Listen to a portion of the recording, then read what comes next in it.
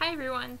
So my name is Tori Martin, and I have decided to choose the question for my topic as, so how has an urban legend changed through the years of people retelling it? And I chose to do 3 different people, and they're all from my work. So I went in and I sat down and I took some pictures with them. I didn't record videos of me talking to them, but I did put some pictures that I'm going to insert here. But the phantom was all in my head,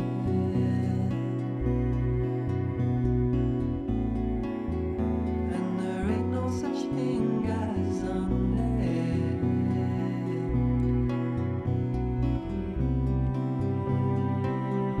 I go poking around to try and undo the curse. Be honest now.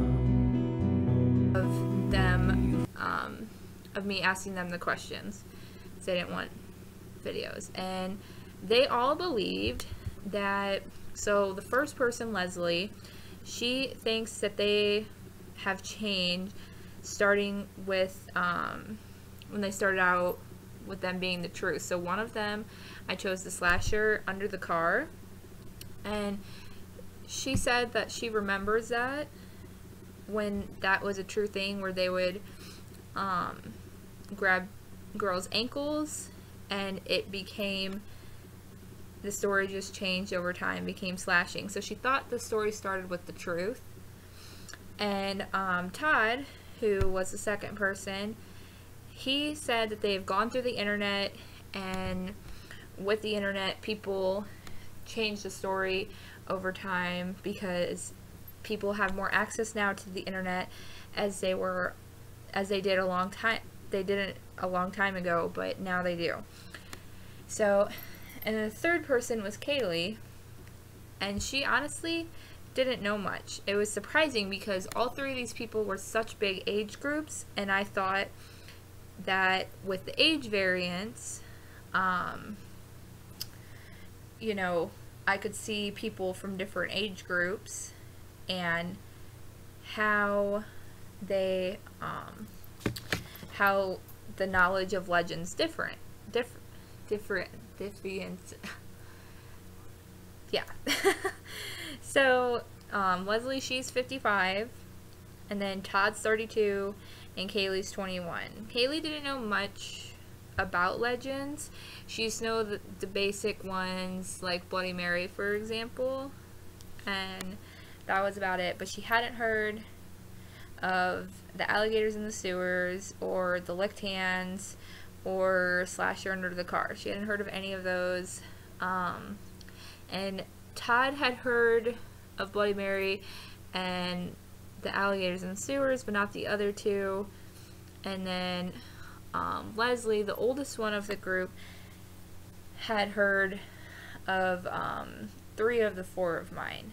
So it was really quite interesting that what they knew about them, but they also had some lacking of urban legends. Like, they said they don't hear very many, and I was really shocked because I know a bunch, and I've heard so many throughout the years. And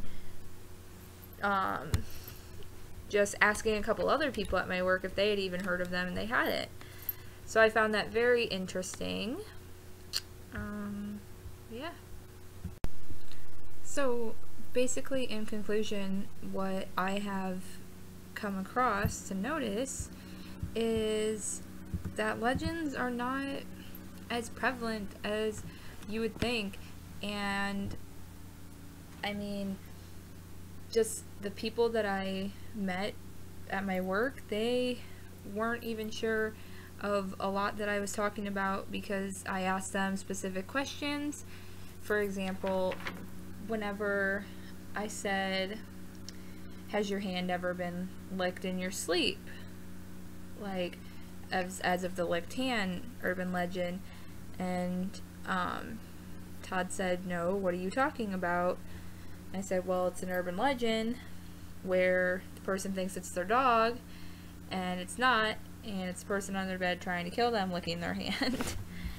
So, but I did gain some experience of the overall topic of urban legends, that, wow, there's not a lot known about it.